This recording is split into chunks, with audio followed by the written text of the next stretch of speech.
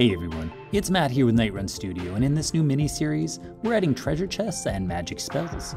In this first video, we'll start by adding a new spellcast state to our player as well as our first spell, Teleportation. Alright, we've got lots to do, so let's get started. Now our first step is going to be to actually make a spellcast input action, so let's head into the input actions and add a new action. I'm going to call this one Spellcast. It'll be of type button, and we are going to add an interaction for press. And yes, we want to detect on press and release in this case. You can then open it up to set our key bindings. I'm going to be setting mine to use the L button. I'll make sure to set that this is a keyboard and mouse input and then save the asset. With that done, let's set up our code to actually use those inputs so we can head into our player script first of all. And down here where we keep track of our bools for all of our other inputs, let's add a public bool for spellcast pressed. We can then head on down to the bottom, right below where we do our attack pressed. And actually, I'm just going to copy that method completely as it's pretty much the same idea. Here, we'll make a public void on spellcast pressed, and we'll just make that spellcast pressed bool follow whatever the value is. So it'll be true when pressed and false when not. That's all we need to run our first test. We can head into play mode, and if I click on my player and look at the player script, we can see that when I press L, it is in fact toggling the spellcast pressed. Now that our inputs are working, let's go ahead and create a new mono behavior script, and we'll call this one player spellcast state. Once we get in here, we can just do our usual state setup, getting rid of the start and update method, making sure we inherit from player state instead of mono behavior, and then setting up our constructor using the name of this class, taking in a reference to our player script, and then passing that reference along to the base, which is our player state. Let's start off with an override enter method. And this is just going to set our anim's bool for isCasting to be true. We can then copy that method and just change it to exit. Don't forget to change the base exit and make sure that we set isCasting false. Now exiting the state will be done via an animation event similar to what we did in our attack script. So we can use the override method we already have for on attack animation finished. However, we're going to rename this and sort of repurpose it, as it won't always be attack animations. We want to be able to use this for other states anytime we're finishing an animation. So let's head to our player state and just rename this one. I'm going to hit Command R in order to replace all instances of it. So let's head on back to our player script where we can rename this as just animation finished. And you'll notice mine already changed the current state call to animation finished, but yet if your replace didn't work, you'll have to do that here as well. Next, we'll just pop into our combat script and change its call to just animation finished. That said, we can leave the name of this method to attack animation finished, as this method will only ever get called from an attack animation. Alright, with that renaming foolishness out of the way, we can head back to our spellcast state, and here, we're just going to do a couple of checks. So when our animation says we've finished the spellcast, we'll check to see if our move input on the X has an absolute value greater than a really small amount. If so, that means we're trying to move, and so we want to tell our player to change state to the move state. We can then add an else statement, and if that's not the case, just tell our player to change state to idle. Now we've just got a little state machine setup to do. Let's head to player and make sure that it actually has a reference to this new player spellcast state. And also make sure that when the game begins, we actually create the state. And make sure to pass along a copy of this script to it. At this point, we are almost ready to test, but we need to make sure we're actually entering this state at some point. And the two main places we'll do this is, first of all, from our player idle state. So let's come to the top of update and just do a check. So if spellcast is pressed, we're going to want to tell our player to change state to the player.spellcast state. Though you'll notice it's not liking the spellcast pressed. Let's just quickly head over to our player state and set that up the same way that we have for our other inputs. So here we're just going to make a protected bool called spellcast pressed, and we're going to add a getter here so that whenever we check it, it will just look at player and return the value of the player's spellcast pressed bool. Finally, we just want to make sure to add an else to the if statement below. That way we don't try to do spellcasting and attacking at the same time, which can cause some hiccups in the game. This way only one of these statements can be accessed at a time. Then let's go ahead and copy that and head over to our player move state, where we can paste that in right at the top. And then just also make sure to add the else statement on the next line. All right, let's save all, just as we've been in a lot of scripts here. Now we can't do much here until we have an animation, so let's click on our player's sprite, drag our animation pane into place, and then create a new clip. I'm just going to go to my animation folder here and create a new clip, which I'm just going to call casting. If you're using Brolov's generic character pack like I am, I'm going to be using the first pack and starting in number 54 through to 61. We can just shift-click all of those at once and drag them up top. Don't forget to grab the last frame and just make sure it repeats. That way it'll last the same length as all those other frames. And then we can drag it out. I'm going to make mine take place over about 30 frames.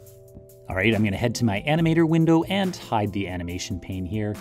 We can then just drag it casting up top here by attack, and let's make a transition going in, and then right-click and make a transition out. At this point, we need a way to govern when we actually head in there, so let's create a new parameter. This one will be a bool called isCasting. Keep in mind, this has to be the same name that we used in our state. We'll click on the transition into casting and make sure that when isCasting is true, we enter, and then on the way out, make sure when isCasting is false. We do want to play the entire animation, so we'll give it an exit time of 1, but we don't need any special duration here. With that done, when you get in the game, you should be able to press L or whatever your Spellcast button is and get an animation playing, but you'll notice it plays on repeat. I'm just going to quickly search casting and make sure that I take off loop time in order to fix that problem, but we've got more work to do here yet. Now we need to actually define what happens when we cast this spell. To do this, we're going to create something similar to what we did with combat for our attack. So we're going to create a new core component script, which we're going to call magic. I'm then just going to click on my sprite here, and we can go ahead and add this new component on. All right, let's open it up. So we can start by getting rid of the start and update method, and then we are going to need a reference to our player, so let's set that up at the top. Next, we'll add a public void animation finished method, and whenever this gets called, we just want to relay the message on to player so it can inform the states. We're also going to want to cast a spell. Now this private void cast spell method will get much more complex later as we route to different types of spells, but for now let's just go ahead and call teleport. Now we're going to define a few parameters here, and later on we'll move those into a scriptable object for specific spells, but for now, for simplicity, we'll just keep them in magic. Let's make a public float for our spell range. And now, down in teleport, we're going to calculate the direction we need to move. So to do this, we'll make a new vector2, which will just look at our player's facing direction, and then for the y, set it to 0. Unless of course you want to teleport up or down, in which case you could put a value there. Now that we know what direction we're going, we can calculate our target position, and this is just going to be equal to the player's transform.position with the direction added onto it. Now, it won't like that at first because player position comes through as a vector 3, so we're just going to cast it as a vector 2 so it ignores the z value. We're then also going to go to our direction and make sure that we multiply that by our spell range. Now, one more line before we test this, and that is just to set our player's transform position to be equal to our target position. We have a little setup to do in Unity, so let's click on our player's sprite, make sure that it knows where the player is, so we can drag our player in there, give it a spell range. I'm going to start with 5, and then next we actually need to go to our animation. We'll open up casting, and then on the final frame, let's add an animation event. This can call the function from our magic script that we just created, and here we're going to use animation finished. Now in play mode, we can see that we are able to teleport in both directions across gaps. However, we have a little problem, and that is that we can also teleport into walls. Additionally, there's no cooldown yet, so let's fix both those problems. So we're going to need a couple more parameters for our spell here. The first one is going to be a public float called player radius. Additionally, we want to add the cooldown information, so here we're going to make a public bool called canCast. And it's going to perform a little function, so anytime we call this, it's going to check to see if the current time, so time.time, is greater than or equal to our next cast time. Now for the moment, next cast time is just going to be a private float, and then we're also going to need a public float for however long our spell cooldown is. All right, let's put this into action. Now next cast time is just going to be equal to the current time, and we're just going to add to it our spell cooldown. So if the time is 2 seconds into the game and we cast a spell and the cooldown is 1 second, we won't be able to cast again until 3 seconds into the game. So first of all, if we head to our idle state, we want to make sure that if Spellcast is pressed and canCast is true, then we'll enter the state. However, at the moment, you can see that it doesn't like canCast. So let's head to our player state, and similar to what we did with combat, we're just going to make a protected magic reference, and then make sure that we add it in our constructor here, making sure that this magic is equal to the player's version of magic. Though of course, player doesn't yet have a reference to magic, so we'll do that next. Now, when we head back to idle state, we can check if Spellcast is pressed and if magic is telling us we can cast. We'll add the exact same condition into our move state, and now we'll be able to have a cooldown as well as a check for the button press. That'll fix our cooldown issue, but next we want to fix the problem of being able to teleport inside of walls. So let's come on down into Teleport, and we're going to set up a Collider 2D reference here called Hit. And what this is just going to do is use our Physics 2D overlap circle, so similar to how we detect enemies in our attack state.